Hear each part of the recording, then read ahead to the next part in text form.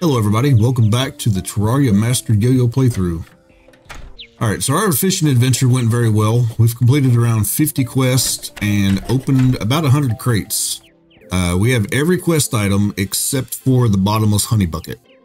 Two big items that I got from the crates were the fledgling wings and the demon conch shell, which means we're only one item from crafting a shell phone.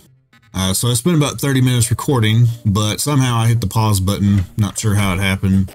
I did craft a summon for the Goblin army, which actually went pretty well. After the invasion, I went and found the Goblin Tinkerer within the first minute. So I did buy the Tinkerer's Workshop and the rocket boots. I've already done all of the tinkering, everything's combined, and everything has been reforged. So we're heading to the arena. We're going to pick a fight with Skeletron. And I feel pretty confident that this fight is going to go much, much better than our previous attempt. We have almost double the defense from the last one. We've increased damage by quite a few %. And we've got gear that improves movement. We also have a nice collection of buff potions. And it's nighttime, so let's go ahead and buff up and talk to the old man so that we can hurry up and get into the dungeon.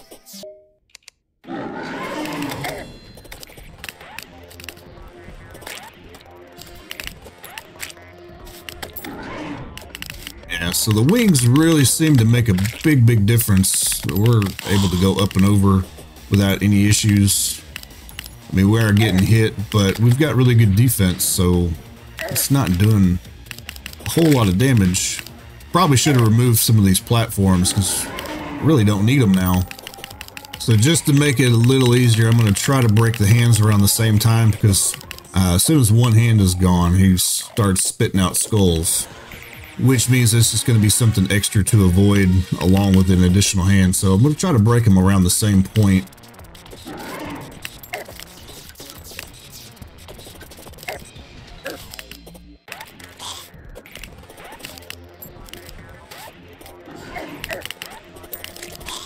So there's one gone. And he's got some skulls popping out now. As long as we can stay ahead of them and above them, they should miss. So there's his other hand is gone. We're down to the head and damages. I mean, his health bar is moving pretty quick. So this is going very well. We just have to avoid most of the skulls. They're really not doing a lot of damage either. But they do some knockback, which means we could get stuck in a bad spot if we get hit the wrong time. We're down less than half health. And we still have plenty of time left. It is only 10 o'clock. We still have 6 hours. And he's down about quarter health. It's going extremely well. I knew it was going to be easy, but I wasn't expecting it to be this easy. Now hopefully our Skeletron Prime fight goes just like this. Alright, Skeletron is done. Now we have access to the dungeon. So this is very cool. Let's go ahead and get ready to teleport out and go drop our trophy. We're going to place this trophy. We did this in under 4 minutes because this Inferno potion only lasts for 4 minutes. So let's pop down our Skeletron trophy. And there we have it. We have 5 boss kills at this point. Alright, so yeah, super exciting. We are done with another boss. Let's head over to the ocean. Alright, we're heading to the dungeon for a quick first look. It's no longer guarded by the dungeon guardian, so let's just go ahead and get in and see what we have. Oh my god, are you serious? Already with the traps. This is poison. But we have that. Will that get rid of our poison? Yes. So we can just pop that over if we do get poisoned.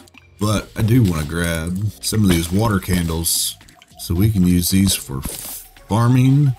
We are looking for the tally counter and the Valor Yo-Yo. The Valor Yo-Yo is going to be inside of the locked golden chests. So let's work our way into the dungeon. We're not going to spend a lot more time in the dungeon other than that.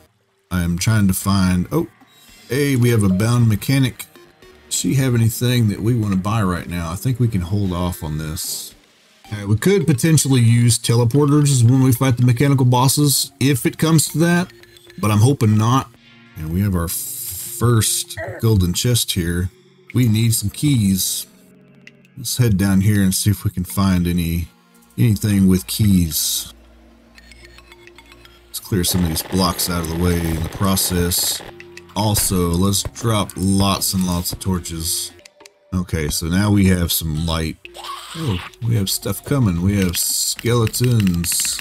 Oh, look at that. We are still doing fire damage because we still have a flask. So there's our first key. Let's get rid of these spikes because if we have to come back down here, I don't want to be stepping on these. So we have our first key. I mean, we still need the tally counter, which drops from the mages and the cursed skulls. Let's see what we get. Nothing.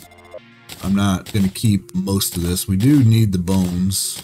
Let's head over to the right.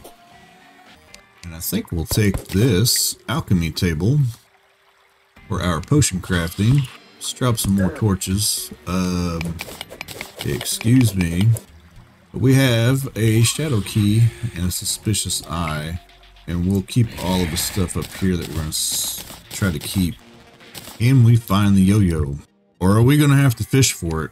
So if we open all of the gold chests and we can't find a yo-yo, we can fish in the dungeon. No, we don't have any more keys. Can you give us a key, please? Can you give us some keys?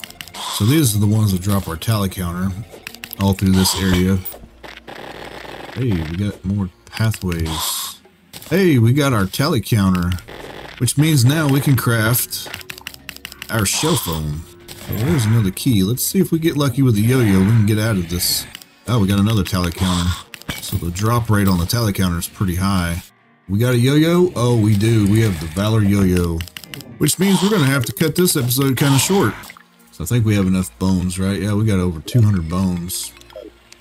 Let's take this chest. Let's go ahead and just get out of here before we have our demise. We are at 7 health. But we have a Valor.